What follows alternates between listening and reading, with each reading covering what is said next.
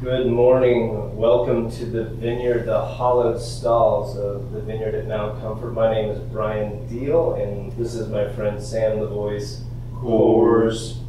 And we are doing our video announcements today. Sam, why don't you tell us what's going on this week?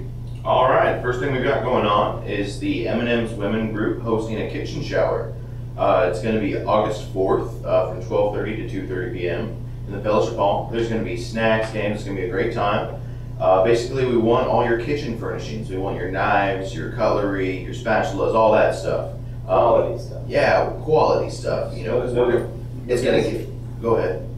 Go with no Ginsu. Oh, it's going to be used a lot. We're going to be serving the community, making large amounts with it. We're registered at Bed Bath & Beyond and Walmart.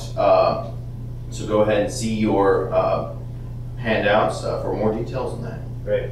Also, youth, there's a lock-in at VCC the 10th and the 11th. It's going to be huge. There's going to be several churches from all over the city coming, so expect a great party. For more information, talk to Keith about that. Also, on the 19th, we have the Community Blood Drive. We're hosting this through the Blood Mobile will be here at the parking lot right after the service on the 19th. So eat a good breakfast, be ready to give that way. And Sam, why don't you finish us off here and we'll head out. All right. Please check out your bulletin for more info on all the church stuff going on. We've got a lot of stuff here. And smile for us too, right? Yeah, I've also got a good smile for you guys today. It comes from the last verse of my favorite hymn.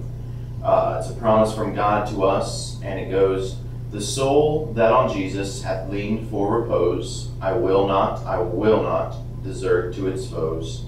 That soul, though all hell should endeavor to shake, I'll never, no never, no never forsake." Outstanding. Well, thanks everybody. That's the video announcements for today. Go ahead and meet somebody you've not met before. Grab a cup of coffee.